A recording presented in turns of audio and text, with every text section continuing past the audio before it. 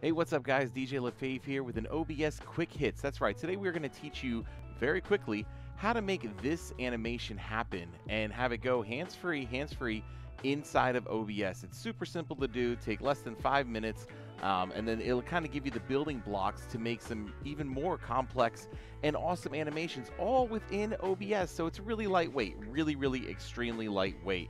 Of course, to make this thing happen, the first thing you do need is the OBS Move Transition Filter. So you can go to OBS, the link will be in the description. Download this. They've got this guy for Mac and for Linux and for Windows. I'm going to teach you on Windows, but you guys do you. All right, here we go. Let's get into the tutorial.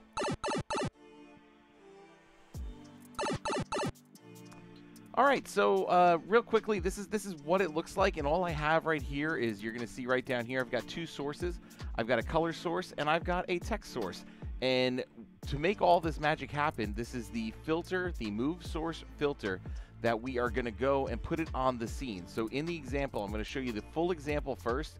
This is 4 filters. That's it. 2 for the text and 2 for the color. And then you'll see how the eyeball is moving. That's because we are telling it after the first movement is done, go to the next one. And when you're done with the next one, go back to the first one. Super simple, and you get this levitating effect. Dua Lipa would be proud, super proud. All right, so let's hop on in how to do this. I'm going to go to a completely brand new scene, and then in this scene, on the bottom of the sources, you just click plus, and we're gonna start with the text one. And this text source I'm going to call text, and we'll call it levitating 2, because I've already got the example 1 right there. And we'll say okay.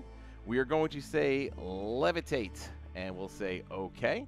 And now, as you can see, we have a source right here. I'm going to put this kind of right in the middle of the screen. You can click Control D and it'll put you right directly in the center. The other thing that I do recommend that you do with anything that you're doing with Move Source is, when you got the source right here, right click on it, click on Transform, Edit Transform, and you're going to want to make sure that the positional alignment is center. It's going to move it up that way, but you can bring it right back. And I do no bounds for this because you can do a whole bunch of other cool stuff. You'll notice it kind of went off kilter, and again, just a Control D brings it right on back in. This is going to be our starting position, so we're going to leave our source in the starting position right here. I'm going to right click on the scene. I'm going to click on filters, and then this box pops up. Because I duplicated this, let's just get rid of these real quick. Delete. Perfect. Okay, now go down here to this plus button. I'm going to zoom in so we all can see, even the old eyes out there. Click plus. We're going to click on Move Source. So the name of this, I like leaving the name of the filter right there. If you're going to ever go through more complex items in the future, having this already sets you up for your alphabetized organization. And we're going to say that this is text position 1, and we will say okay.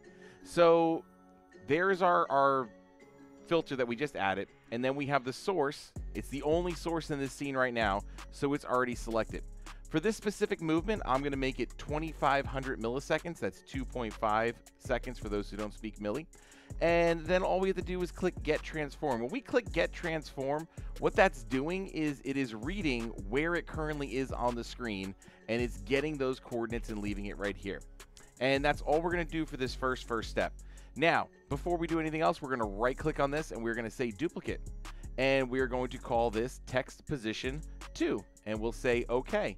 Because we duplicated this filter, it already has the source right here, so that's all good. But it's not in the new position yet. So I'm just going to click on it, and I'm going to just move it on up.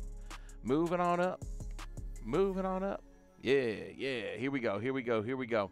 Perfect time for me to say, if you guys want more OBS quick hits, tips, and stuff, then just click that subscribe button and the like. Let me know that you guys like this sort of thing. Okay, so now that we've moved it on up to that place right there, we're going to go back into, make sure that we're in the second position, scroll on down, and click Get Transform. Great. So while we're on this, we'll start in chronological order. For number 1, we're going to scroll down to the bottom here, and then you'll see Next Move On.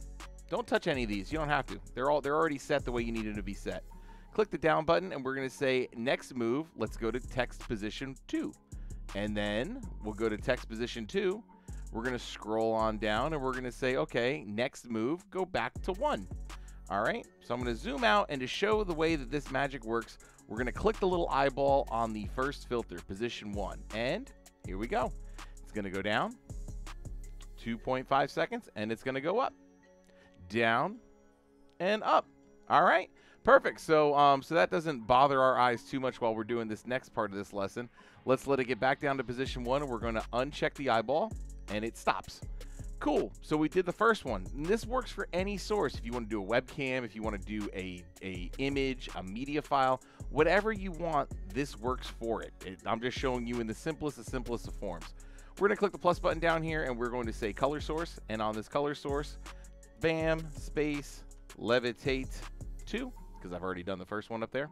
Okay. And we're going to select the color, and let's go with everyone's favorite green. Okay. Okay.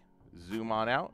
I'm going to crop this guy down a little bit by going to this square in the top right, holding the Alt button, and cropping it. And we'll do right like that. So I want the starting position to be right here. And because I want it to be completely centered on screen, if you go up to the top left, you go to Edit, Transform, Center Horizontally. Now you are perfectly in the middle of the screen. All right, so we could go and just duplicate these, but we're going to start from scratch again. We're going to click the plus button in the scene filter. We are still in the scene filter. Now I click Move Source, and then the Move Source, we're going to say Levitating, Position 1, OK. And this is the one part where now you have to actually pick the source. So we have Levitating 2. We're going to pick Color Source, Levitate 2. And we're going to make this one go, again, 2500. You can do whatever fits your fancy. And we click on Get Transform. And then as simple again, we're going to right-click, Duplicate, and we're going to say Position 2.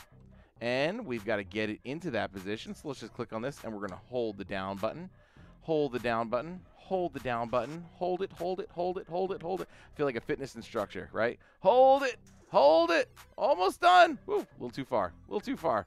Right there. Cool. So now we're going to say Get Transform. Oh, see, when it does that, that is one of the glitches in the Move Transform. If it pops back up, you got to go down and hit. I always do a double tap, just like they say in Zombieland. Double tap.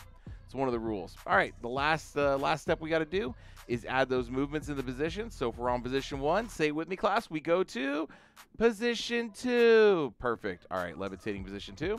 And then if the second one is now going to go where? Going to go where? That's right.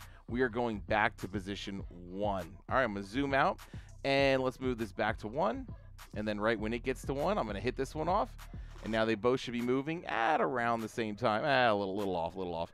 But there you have it. That is how you do 2 different levitation moves, little small, quick animation. You can go left to right. You can go larger, smaller, whatever you want to do. That's how you do it. I am here. I am DJ LeFave. And that, my friends, is an OBS Quick Hit. So I hope you guys learned something. Leave a note in the comment. If there's anything that you want to learn how to do better or something just outside the box, holler at me. Join the Reddit community, Reddit r/DJ LeFave. Post your question there, throw it in the comments, like, subscribe. I do live streams on here all the time, and just always looking to elevate my stream, which then in turn helps elevate your stream. I'll check you guys out Monday nights, 8 p.m. Eastern Standard Time, right here. DJ LeFave out.